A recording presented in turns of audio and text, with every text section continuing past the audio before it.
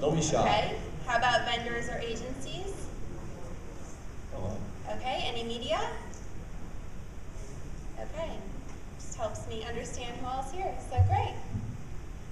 Just to let you guys know as well, my name is Vanessa Sain-Dieguez. I am the Director of Social Media Planning and Integration at Hilton Worldwide. So I'm going to talk a little bit about our structure and how we've empowered the organization to function in a minute. Hopefully most of you know many of our brands up here. A lot of people don't realize that they all sit under one house of brands.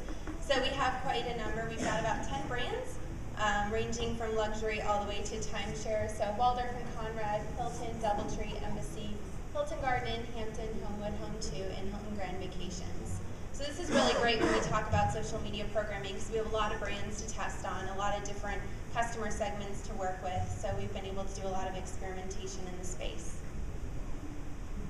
So I don't know how you guys are feeling right now. Your mind may be a little bit overwhelmed with the content coming through the program. You know, there's a lot going on in this space today. Everyone's competing for our attention as consumers, as marketers and communicators. We're constantly trying to break through the clutter and trying to make sure our message has, you know, relevance to the consumer and is important to them.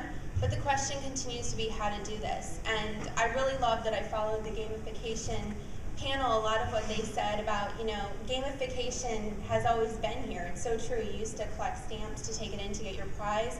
Well, social has always been here. Digital has always been here in a certain way. It's just changing. So how can we take those existing fundamentals and move them into the new space? And the reality is hospitality is social. So for us, being a hospitality company, this is great. Many of you probably traveled into New York yesterday for the event, so you likely checked into your hotel. Hopefully you were greeted by a warm smile. Maybe the bellman took your bag up to the room, told you about a few of his favorite things to do in the city. And then if you're like me, you probably went straight to the lobby, got a coffee, caught up on email. And if you look in the lobby, you realize everyone's interacting, you know, whether it's small talk or friends meeting up or business partners meeting to, you know, discuss business. There are social interactions going on. So a couple years ago when social media was, you know, becoming the buzzword, we were really excited about it because we realized our hotels have always been social centers, so we're used to this. How do we relate that experience digitally? How do we participate in a way that makes sense for us, given that this is one of our core competencies that we offer, being a social center? We did some research to just figure out where our guests were, and I would highly recommend for those of you in the audience that haven't done this to research your own guests. You can listen to all the stats you want about how many people are on Facebook, Twitter, Foursquare, what have you. If it's not your guest or your customer in your face, sorry, it really doesn't mean anything to you. So you need to know where your customers are and prospective, of course. So we did a social graphics study with Forrester. It was a completely customized study built off of their technographic study, and we asked all the questions that we wanted to know about our guests in social. Where were they? What motivated them? Did they want to interact with us? If they did, why? You know, what did we have to offer them in this space? So a few things that we realized was that our guests are extremely social, so that was good for us. Extremely active, in some cases even more active than we had anticipated, and it was really interesting to see by brand. A lot of us have misconceptions about our customers and where they are, and we saw some surprising stats of which brands were more social than others. They expected us to be active, listening and responding. So this was a little over a year ago. So of course this year I think all the focus has been on customer service and building up customer service, and a lot of research done on that. But you know, given the time frame, this was still kind of, you know, while in your gut you knew, okay, people want us to listen and help them, this was still a little bit newsworthy internally. So this confirmed the need to not only be active, but to participate and listen to them and help them. So of course we just heard about deals, which continue to be one of the main factors in social media that I think a lot of people try to grow their organic followings. But our guests also told us they wanted customer service and travel advice. So obviously we're a hotel company, we are all around the world, we have all this knowledge, we should be able to share it, and they wanted to partake in that. So we set out on a plan to empower our organization to take part in social. And the way that we set it up was we knew that in order to scale this, we had to take a decentralized model. So a lot of big companies that you talk to actually take a very centralized model. Everything's done at the hub. we actually are pretty decentralized. We have a hub and spoke model, but at the hub we focus on our training, policies, tools that can go out to the rest of the organization and empower them to act in social on their own.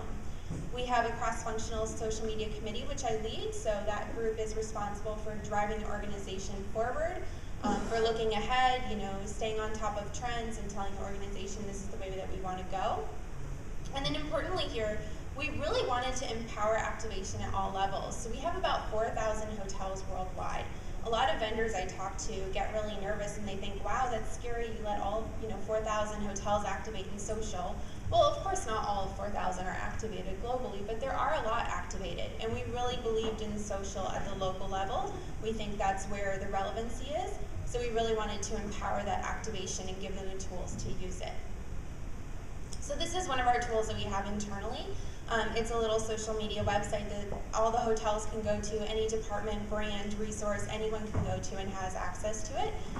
It has tons of resources, including how-to checklists, roles and responsibilities, best practices, as well as the KPIs and measurement. And as you look at the screenshot, you might be able to see the two parts that are really highlighted are the policy and the strategy. So obviously any social media program starts with a social media policy. If anyone doesn't have one, which I'm sure everyone in this room has a social media policy, but if you don't, that would definitely be step one. And if you're a global organization like us, you have to think about translations as well. And then, of course, creating a strategy. So we really wanted to communicate to them, be careful about just offering these deals or, incentivizing this communication. What are you looking for in social? Really think through the strategy. That's what we did with our brands, and we took that process all the way to the hotels. So everyone is thinking through a strategy before engaging. So we activated at the brand level. Every brand is activated in some case on some channel. This is just a few examples. And then we also activated at the hotel level. So like I said, our hotels are out there watching social media, watching what people are saying about them, servicing the guest if possible, really interacting with the guests one-on-one. But we still felt like we were missing something. We'd done all this training, we'd done all this activation, we were onto something, we felt like we were gliding with the trends, going where we were supposed to go, but just something kept seeming to be missing from this whole program. And the reality was we weren't thinking holistically about our vision. Our vision when Conrad Hilton started this company some 90 years ago was to fill the world with the light and warmth of hospitality. And I know that might sound a little corny, but I actually really am impassioned by this vision. I think it's wonderful. And this is something that as hoteliers we do every day. We go out in the world, we try to greet people with a smile, we try to be hospitable, we try to help them. And we were doing that to a certain extent in social, but let's be real, when you're out there advocating for your page or your community, come visit us here, like I said, a lot of people are using deals, a lot of people are talking about themselves. So we really wanted to be authentic. We really wanted to be hospitable and build a plan around that, but we weren't quite sure what it could look like. We finally decided upon building a plan to proactively build personal relationships through trusted, authentic recommendations of what to do well in the market. And what this means is those 4,000 properties worldwide I mentioned, they're in cities all over the world. We have team members all over the world with all this knowledge that live in those cities, they're locals, they know what to do, and they want to help. And we saw a need for this. We saw people tweeting, I'm in New York today, where's the best place to get a slice of pizza? I'm in Orlando, what can I do besides Disney? And no one was really answering them. So we really wanted to offer them an answer that was authentic. It wasn't salesy. This is something that you would go to your best friend and say, I'm coming to LA, you live there, tell me what to do. It had to be, real, genuine. And the question was just, who are we going to reach in doing this?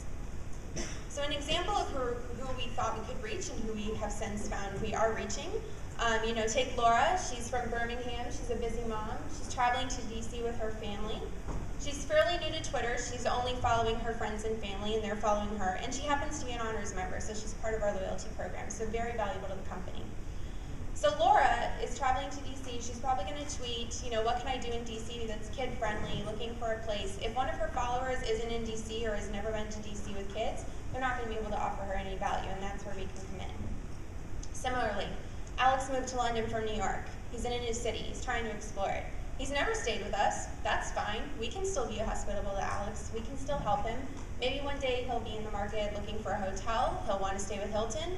Or maybe he'll just tell all his friends, you know, this is really cool. Hilton came out of their way to offer me suggestions to explore my new city without any strings attached. I'm not a loyalty member, I'm not staying with them, they just did it out of the kindness of their heart. Josh, sales manager from Atlanta. So Josh is fantastic for us to reach because he travels every week. So we have a really good opportunity that if we help him, he may stay with us more, or maybe even for the first time if he's never been. Lucky for us, Josh has been at Hilton's a few times, so he travels every week and tries to fit in some, sightseeing while he's in these cities, and we can help him. You know, depending on what cities he's going to, we can offer him a recommendation, and he may say, I want to stay at more Hiltons in the future. They helped me. I want to stay with them. But how are we going to scale this? So we had this idea. We want to help all these people. The reality is, who is going to do this? You all probably know social media budgets are tight. Social media resourcing is extremely hard to get. If you've got one person, I applaud you because that is no small feat.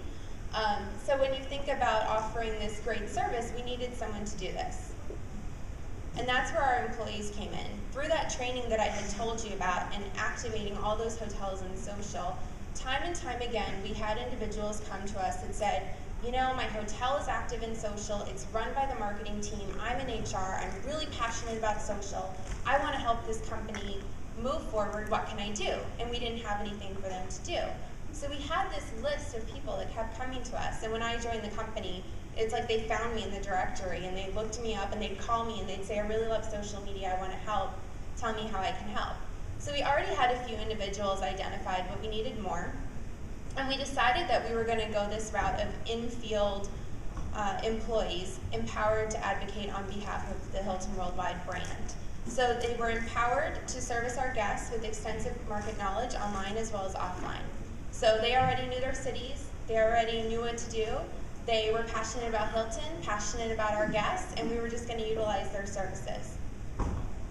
So who are these employee advocates? Well, this is Lucy. This is one example. Lucy's one of my favorite examples because she's actually in a marketing function at Hilton Worldwide, but she's not in a marketing function that actually interacts in social. So she's uber passionate about social. She's constantly educating me on things that are going on in the marketplace, and she's an avid Twitter user. And she was just sitting there, raising her hand, I'm desperate to interact, help me find a way to interact.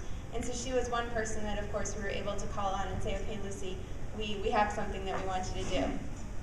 Bob, he's a front office manager, not something that you would typically find in a position interacting in social media, but he's been extremely awesome at helping our guests. He's very passionate about our guests anyway. He was actually an occasional Twitter user. He'd only used it a couple times when I brought him onto the program, and I said I would teach him everything he needed to know. A couple people were brand new to Twitter. I didn't care. I said, I can't teach you passion for your city. I can't teach you passion for our guests. I can teach you Twitter, no problem. And Shauna, the same. She's the HR manager, so again, not something that you would see interacting in social. Very passionate about Orlando. Orlando has this stigma of there's only Disney. So she was really excited to be able to share with anyone that she could all the exciting things that Orlando has to offer besides Disney. So we ended up fulfilling this program in 13 markets. We identified them by high tourism markets. So these are cities that get a lot of travelers, business and leisure alike. They're also a little more tech focused, so there was a high tweet volume in each of these cities. So this is the list that we went to. And while we're not everywhere, we are starting to get tweets as the program ramps up. Someone was tweeting to us. We actually started the conversation in Austin, and that's how we picked up on it. But they were actually driving across country, and so we were helping them all the way across country. So we obviously have the resources to help anyone in any market, but these are the ones that we are focused on.